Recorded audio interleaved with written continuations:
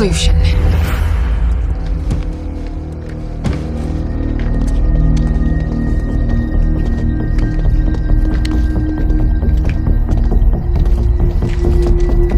Hello, gentlemen. I had planned on taking a different head tonight, but yours will do just fine. I am getting so tired of having that vile weapon pointed at me. Creator destroyed by his own creation, and I suppose there's a certain poetry to that, wouldn't you say, Klaus?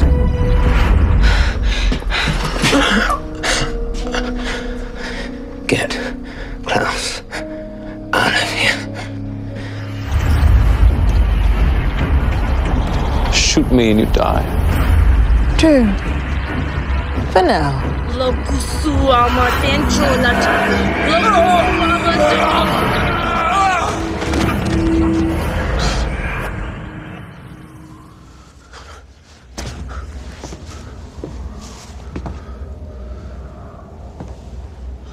What is this?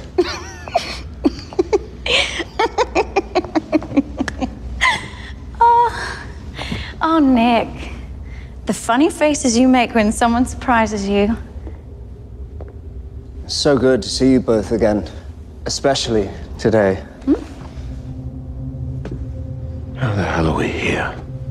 Oh, I know the answer to that one.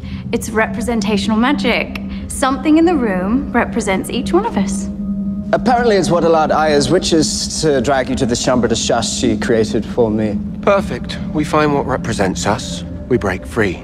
Well, you can certainly try, but until then, my Strix are preparing a spell that is unlike any other in history. We are going to sever the link which binds your lives to ours. Are we now? Our second-rate Napoleon desperately trying to leave his mark on the world with those filthy little claws.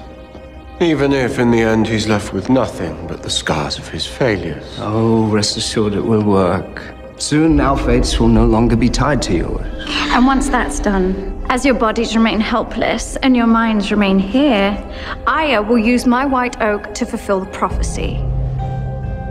So you see, today you die. And with your sire lines torn from you, you die alone. Until then, how shall we pass the time?